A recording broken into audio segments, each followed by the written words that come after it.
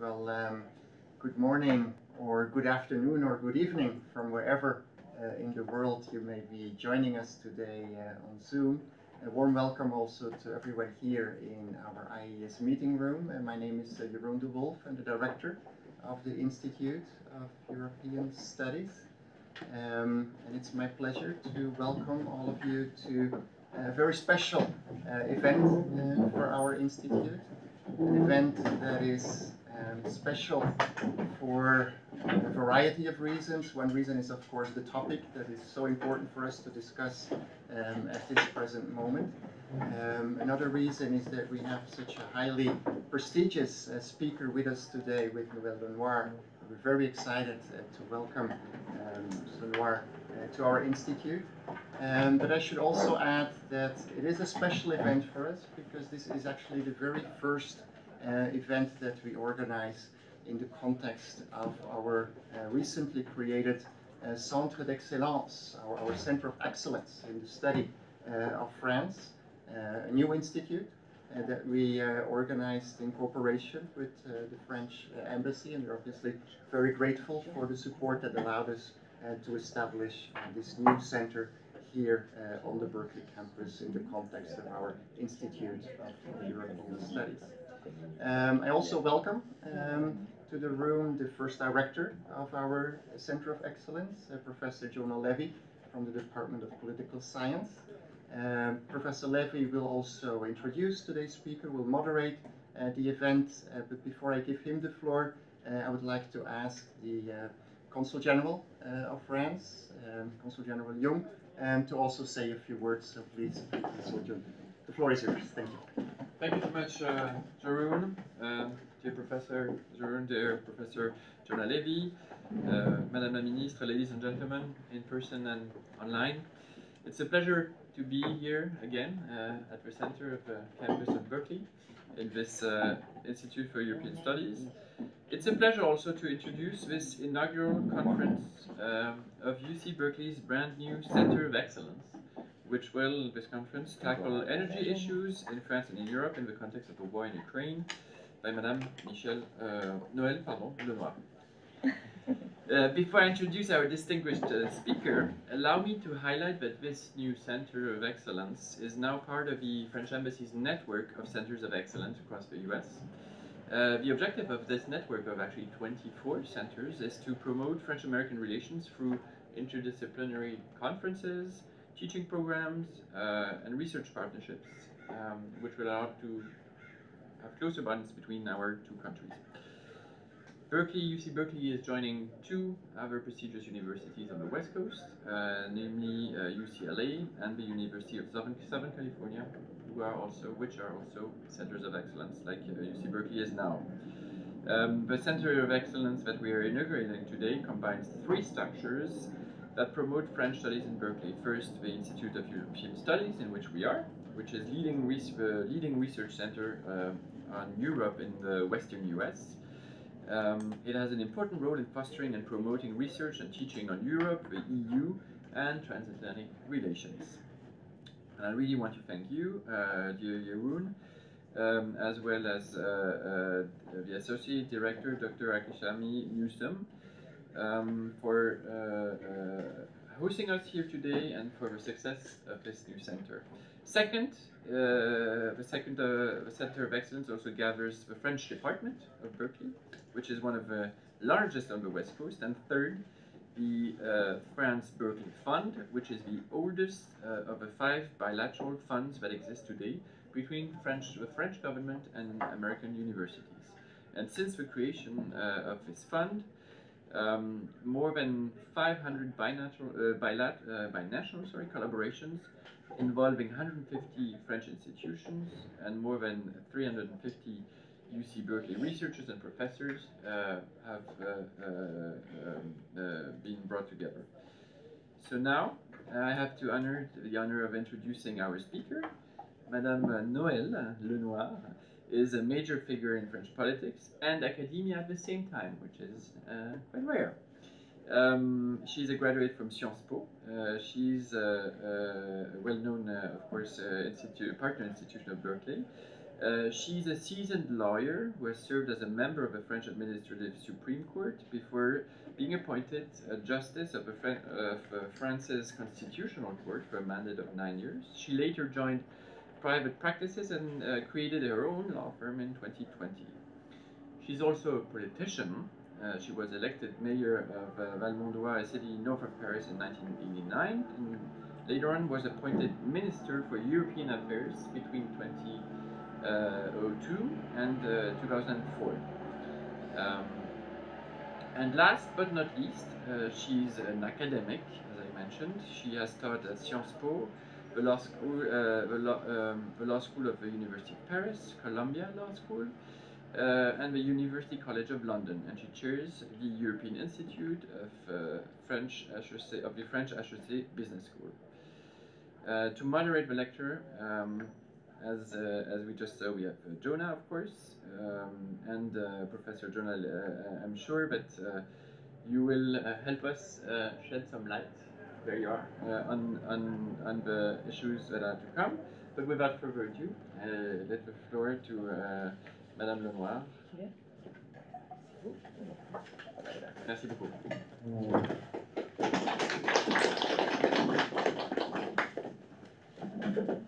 Thank you very much, Mr. Consul General. Thank you, Berkeley and Diego and Jonah, to welcome me today.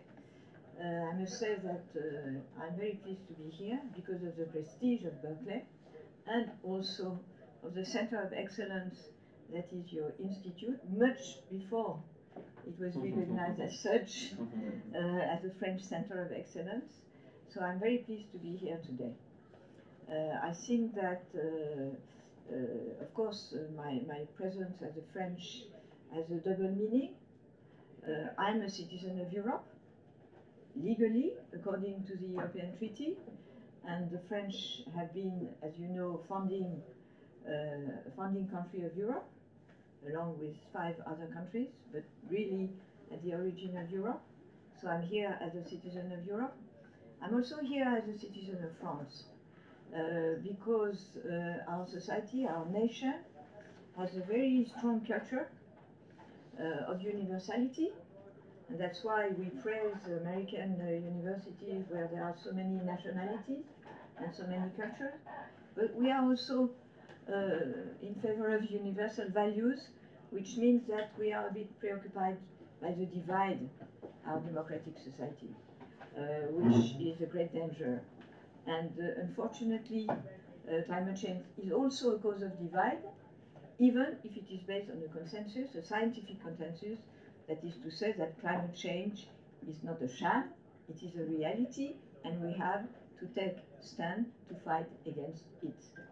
So this is the subject that was chosen, and I'm happy to discuss with you. I hope I won't be too long. I have 2 preliminaries. First of all, you will excuse, I think, because of my generation and because I'm French, that my English is very rusty, and sometimes my brain is a bit weak to find the words I would like to find. And second, even though I am here with the benediction and the encouragement of the excellent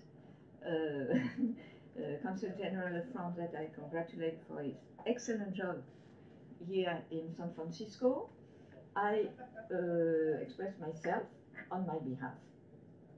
And sometimes I'm a bit candid, that is to say, now that I'm no more a politician, I tell the truth, which is in fact my truth. So it's not really the truth, it is my own truth, my own vision of the evolution of this society. And one of the main cause of this tremendous evolution, because I must tell you that since the last 20 years or even 10 years, I didn't see so many cultural change in my country, in Europe, and in your country. I saw that it was the same society that I have known when I was your age, where now I think really we are entering a new phase of civilization, especially in the Western world. and for the good, but also for the less good, that is to say, this division that we see across all democracies of the free world. So what about fight against climate change, which is facing the reality, but also facing, and I hope overcoming, divisions inside the societies? I would like to say, first of all, that in my view, it is a new order of the 20th century that is inaugurated through these new policies at EU level, but here also in California, facing climate change. Then I will insist on the way the European Union faces this challenge, that is to say, with an unprecedented legal framework made of a quantity, I cannot count them, of legislation, called, as certainly you know here, directive or regulation. They are extremely prescriptive, and they are also punitive. So I will show you how this framework, which pre-existed the war in Ukraine, is changing the face of Europe, and also the role of corporate companies, the role of capitalism in our society. And then I'd like to show, and this was the subject, how the war in Ukraine, the shock that it created, even though I'm very proud to have written in 2014 in a collective book a chapter saying Putin is looking at declaring war in Ukraine.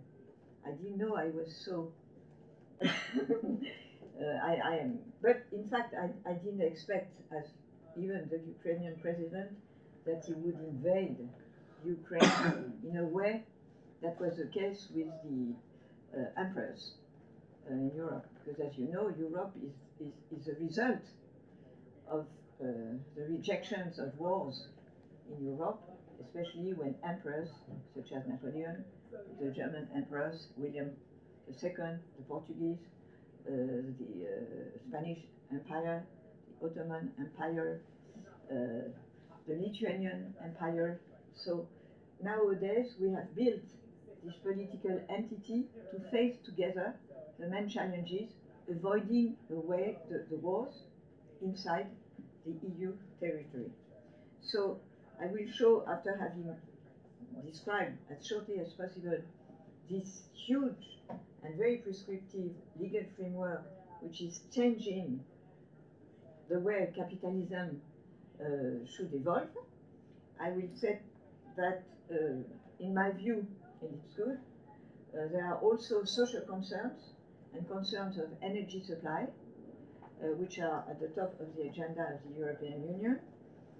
But, and perhaps it couldn't have been expected in that way, Europe has not renounced to reach its goal in fighting the climate change.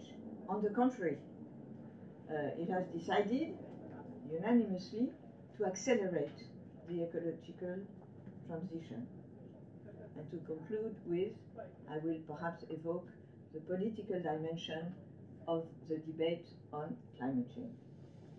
So first, fight against global warming is a real turning point of the 20th century.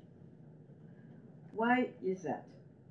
Because we still live till the recent years in the framework of the Industrial Revolution.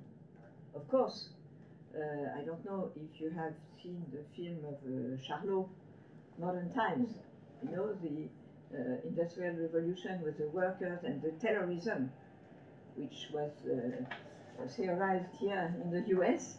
It has totally changed because now you have computers, you have artificial intelligence, but though it was technology first, industry first, profitability and conquest of new markets for companies, which were at the top of the priorities, and now it has to be combined with other priorities, that is to say long-term goals, such as safeguard the planet.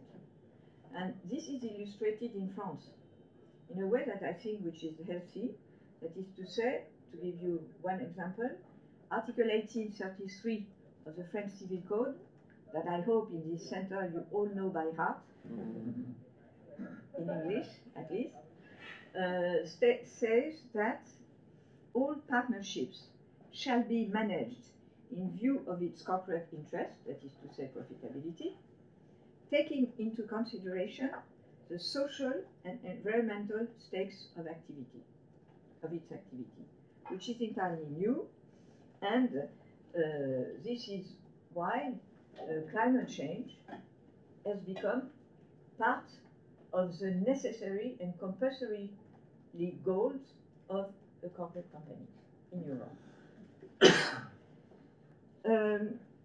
So now, how does it work? How does this work? Just a few words about the European Union that you must know perfectly well, but even in Europe, not all students understand very well how it works. As we French, when we watch Fox News, we don't understand how the United States works. But I don't watch Fox News every day, but sometimes. So how does it work? You must keep in mind that Europe was built against the internal enemy, which was ourselves. Because as former empires, the European countries were at war against each other for centuries. And after the Nazi regime, with all the atrocities that have been committed, it was decided, mainly by the French and the German, but by the Americans as well, it's too long to explain, to build a new political entity called, at the time, the Economic European Community, then the European Community, now the European Union, as a union not only of states but of people, to reject the possibility of wars. And this has been a tremendous success. But Europe is also a legislative body as such, and it is a federal entity. It is neither an intergovernmental organization such as OECD and the UN, nor a federal state such as the US, because we don't have, Europe has no competence, apart from a strong cooperation between member states, in the field of defense and foreign policy. And we don't have an army, and the Court of Justice of the European Union is just a constitutional court, not a Supreme Court. But what is extremely important and explains why this movement, this impetus of Europe towards new policies in favor of the fight of against climate change is so constraining, is that the laws of Europe are binding for all nation states. This is based on the principle of the primacy of European law over national laws. That is to say, if a French judge has to interpret a French law, it can, through preliminary ruling, ask the Court of Justice, how do I implement this national law so that it is compliant with EU law? And when the Court of Justice interprets EU law and asks the judge to implement national law in this way or in another way, it is totally compulsory. And second, most of legislation, which is the case with regard to the environment, are adopted at the majority vote, which is totally a federal system. And you have two legislative chambers, the Council of Ministers, that is to say all the ministers dealing with one subject, ministers of energy, ministers of environment, depending on the law to be adopted. They are the equivalent of the Senate, of the US Senate, and you have the EU Parliament, which is a unique body because elected through universal suffrage by the hundreds of millions of electors of Europe, which is composed of 500 million inhabitants, which is a bit more than here. So these legislations are binding for all European citizens, and even if a country, a government doesn't agree, if it is in the minority, it is compulsory. And that's how it, through majorities, but in that field especially, and it is remarkable, unanimity, what are these EU legislation. As I said, the legal framework is extremely constraining. And it is, in a way, the concrete expression of the Paris Agreement of 2015. Have you heard of the Paris Agreement? I think so. Paris Agreement is a non-binding treaty, which seems odd, but for lawyers it is simple to understand, because it's a treaty which defines goals to attain without any sanction in the provisions of the treaty. And these sanctions are provided for by European Union law. The goals are extremely ambitious. They are, for instance, to reduce greenhouse gases of 55% by 2030 compared to 1990, which is, you know, incredible, an incredible change. And also, there is in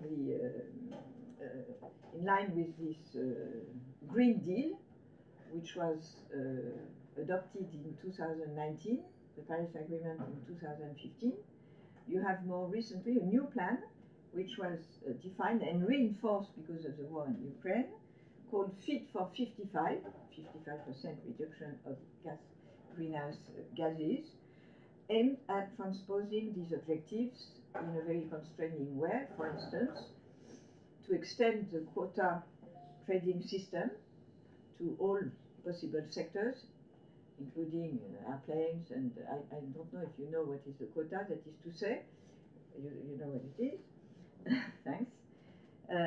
Then the greenhouse gas absorption regulation, you know, to capture the gas is much more ambitious now, to save land and forestry, and I cannot quote them all because I don't know them all, but we have dozens of new legislation on renewable energies, on energy efficiency, on taxation, on energy performance of buildings, on methane emissions, infrastructure for alternative fuels, sustainable fuels in aviation, a green maritime space, biodiversity, and so on.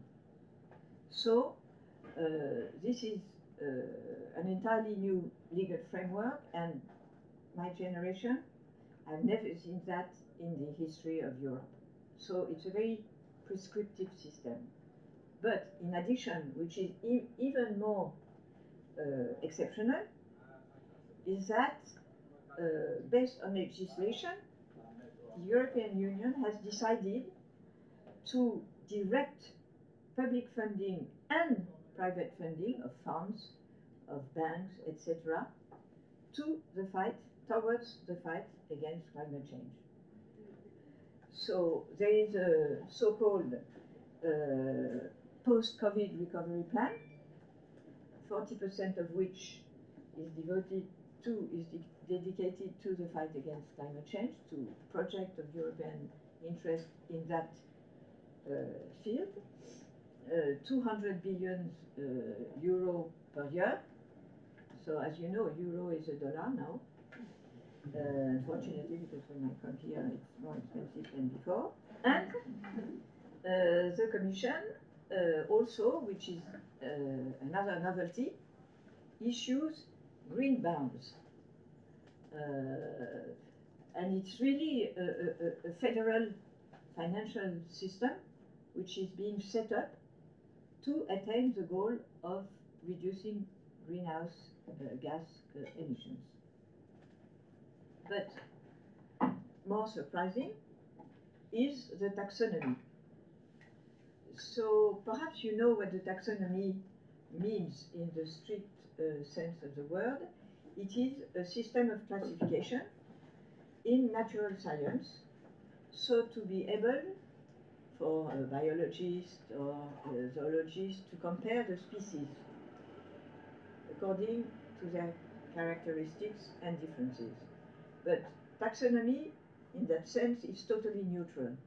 Taxonomy, more specifically green taxonomy, in the sense of the EU regulation of 2020, is not at all neutral, because it classifies the good activities on the good side, that is to say those who contribute to the ecological transition, such as hydrogen, such as wind, solar, etc., and the bad activities, that is to say other forms and other kinds of energy supply, such as, of course, fossil fuel, but not only. So this means that because private funding will not be directed towards these bad, so-called bad activities, it will deprive the industries concerned of their possibility to develop and even to survive. So it's something totally new. It's a big challenge. Why is it? Because our society is really evolving, and the civil society wants to take part to the definition of political decision. And this goes through NGOs, in my view, for the worst and for the best. Because sometimes there are so many NGOs, you don't know at all who they are and who they represent and who funds them, so it's very opaque. But they are very proactive at EU level, and that's why now that they are experts besides the EU Commission, the fight against climate change is somehow politicized. You have those who consider that it goes too fast, and you have those like Greenpeace, but many other NGOs who consider that nuclear energy has to be banned, gas has to be banned, and they militate in favor of the degrowth and of the destruction, not the adaptation of capitalism, but the destruction of capitalism. And somebody of my generation who had known, I was 20 years at the time, the 1968 demonstration in the French street, in the streets of France. It looks like the Trotskyist, like the Trotskyist ideology, exactly. You know, to return to nature and to breed the goats, etc. It's exactly that même sense. So it's very, you know, it's becoming an ideological debate. But what is remarkable, it's also at political level a cause which is recognized as legitimate. So it's both, and it's interesting because it reflects the new society in which we live today. But the taxonomy on nuclear and gas is still the object of a big, big debate, even at EU level. I won't comment because it's too long. Then this legal framework, whose size is absolutely unprecedented in Europe's history and perhaps in the world's history, because I don't know of any country in the world which has such an extensive legal framework in any field. So it's really big government now at EU level. It's very punitive. I won't comment because we don't have time. There are new legislation on criminal offense, especially greenwashing, but not only.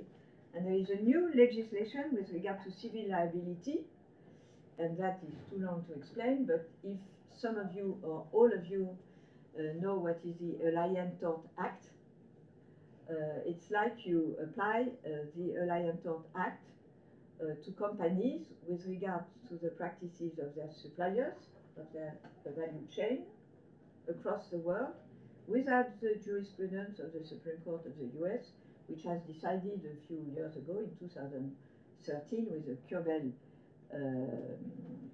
case, that the Alien Tort Act was not extraterritorial. It is, according to French law, it will be according to EU law in a future legislation called due diligence, sustainable legislation, and corporate companies even foreign companies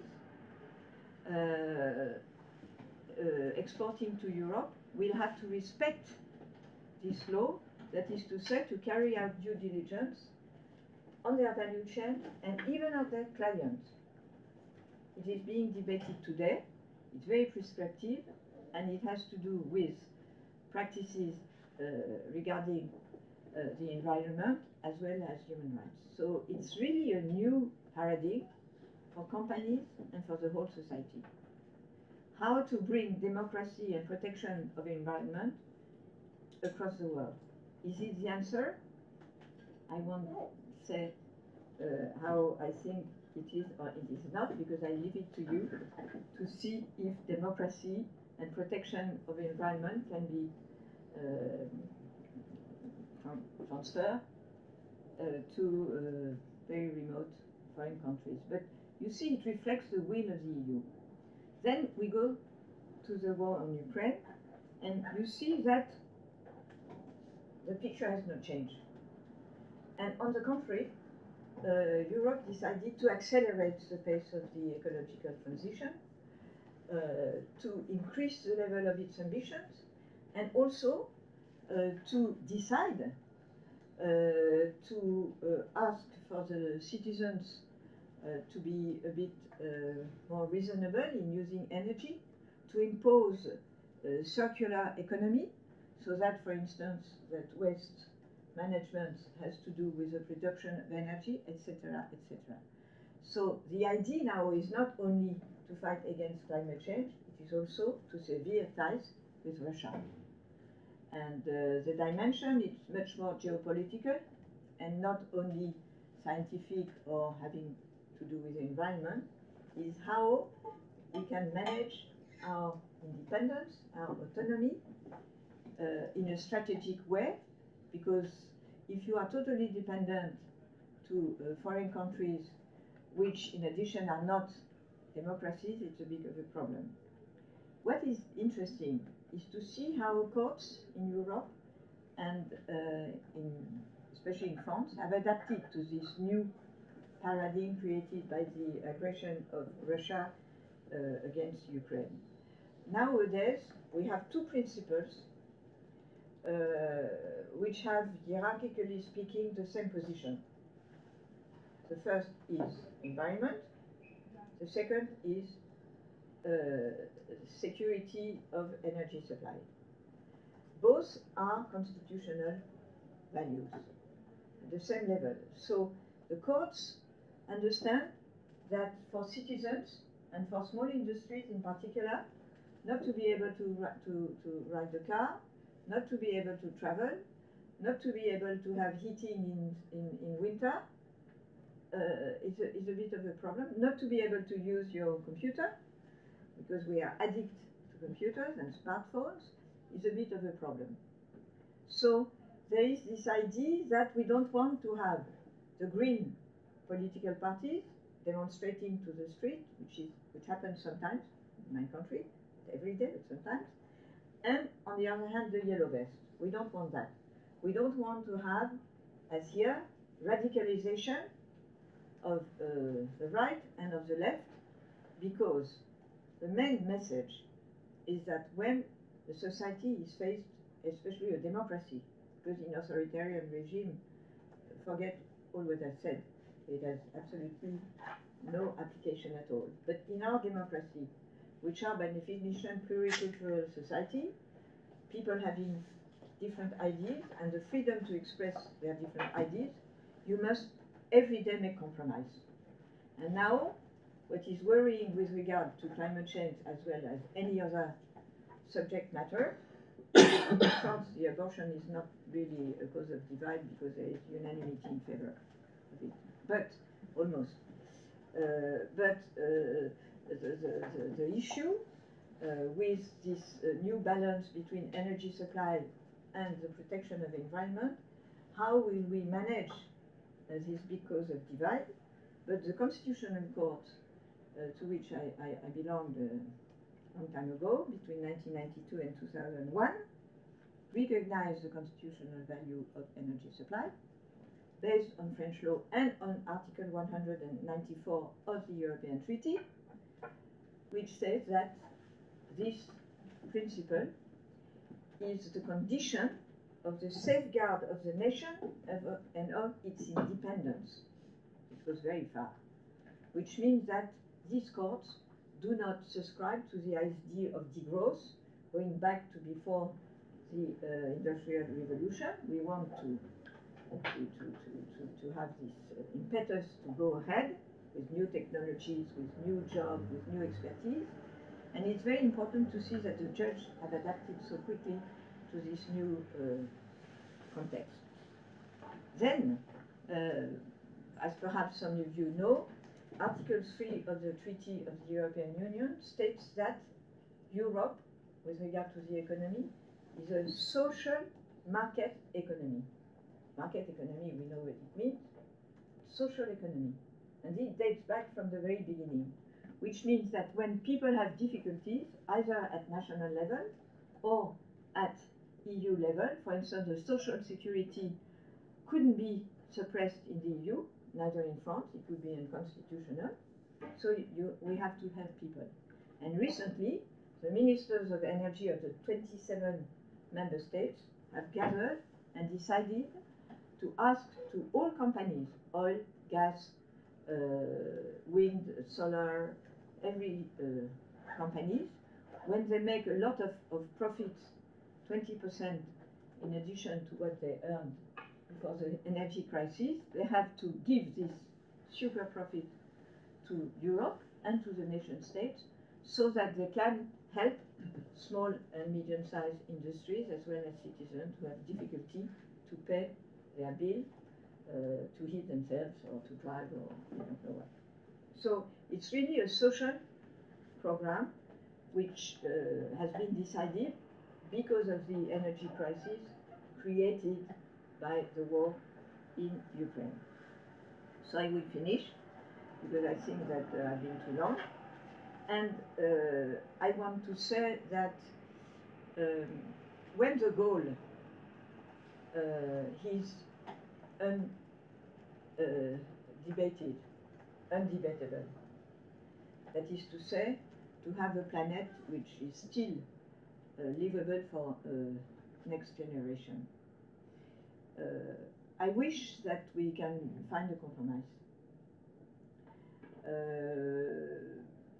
I'm not sure that the European way of doing things is the best, but it expresses, because sometimes it's, I must say, a bit bureaucratic, because with so many legislation, addition one to another, it's a huge new kind of European constitution, very difficult to implement in Europe. But I think that we have to consider that we cannot do this ecological transition in one day. You know, there is a usual expression: Paris ne s'est pas fait en un jour. Paris has not been built in one day. So this is the case.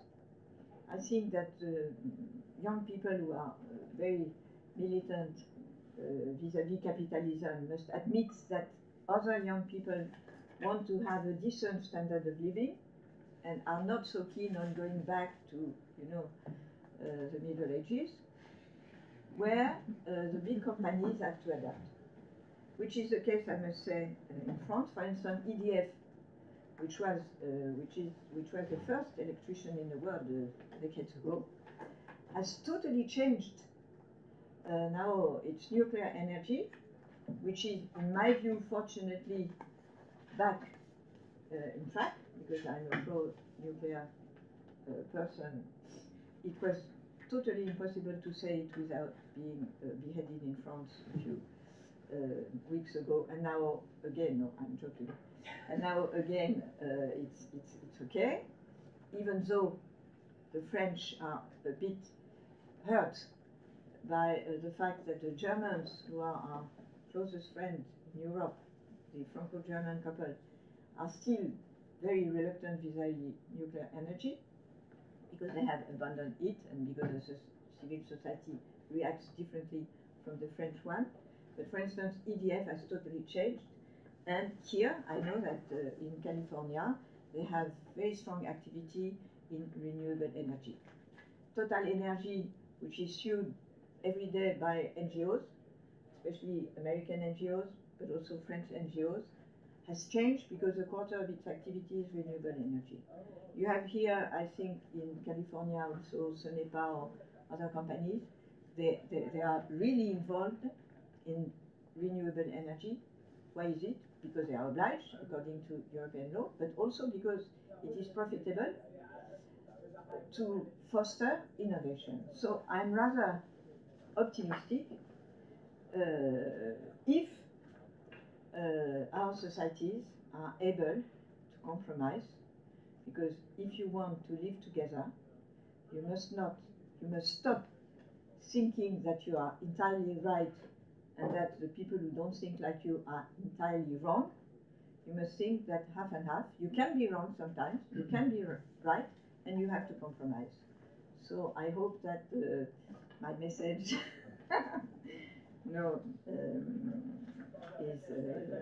is optimistic for you, because sometimes young people are very radical, which I was in the very ancient ages. I've changed in that respect. So thank you very much.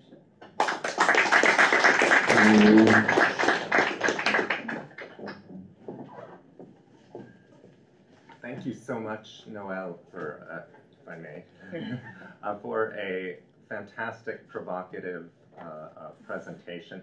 I'm sure there'll be lots of questions. I do want to also take a moment to thank the Consul General, Frédéric Jung, not only for being here, but for his very important support of the launching of a new Center of Excellence in French and Francophone Studies. I want to also thank Jeroen for the Institute of European Studies support as we launch this new French center. I want to thank Ray for having played a central role in organizing transatlantic, transcontinental logistics for this presentation. I just want to again thank so many people who've contributed to this event, and I also look forward to more France-related events in the years to come. So without further ado, let's take questions.